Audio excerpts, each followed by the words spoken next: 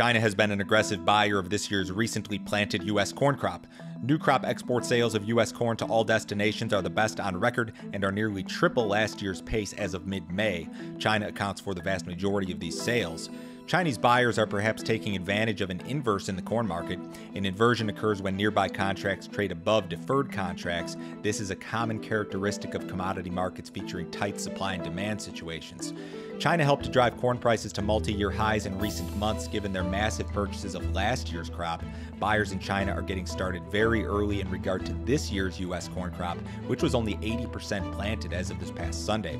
USDA recently projected that next year's Chinese corn imports would be equal to this year's record pace.